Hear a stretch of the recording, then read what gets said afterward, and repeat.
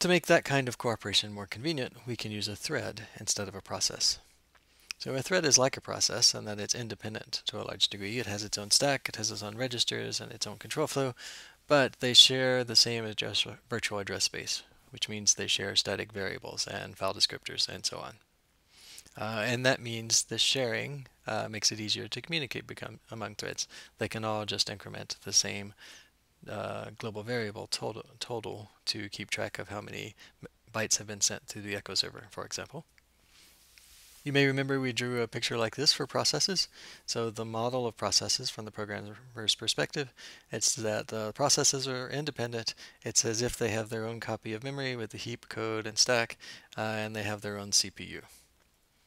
So threads offer a generalization of this illusion, and that every process still has its own memory, but each thread has its own CPU. Each thread also has its own stack, but different threads share the rest of memory, heap, and code. In fact, they share the same virtual address space, so that means these two different stacks, they must live at different addresses.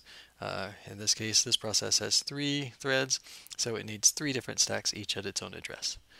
And that's necessary, again, so that the threads can share the address space, so that they can share the same static variables, the same global variables in the heap here. A consequence of this is that the mechanism for creating a thread is going to be different from the mechanism for creating a process. When we created a process, we could use fork, and it made sense to make a copy of the whole virtual memory space. Conceptually, of course, we know it's done efficiently with copy on write through virtual memory. Since we made those copies, then the different processes could continue using the stack in different ways. But with threads, since each thread needs a different stack, all of the addresses on the stack have to be different. It doesn't make sense to fork a thread in the same way a fork a process and have thread come back twice. pthread create then is going to work a different way, so that we start a new stack and start a new function in that new stack. The API for pthread create is that instead of having it return twice, it's always going to return just once with an arrow code or not. And when it returns, it's always in the thread that was calling pthread create. Meanwhile, pthread create starts a new thread, creates a new stack, and starts calling this start function in that new thread.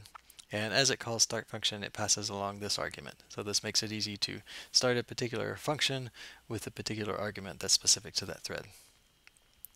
This thread argument here, that's going to be filled in with a thread identifier.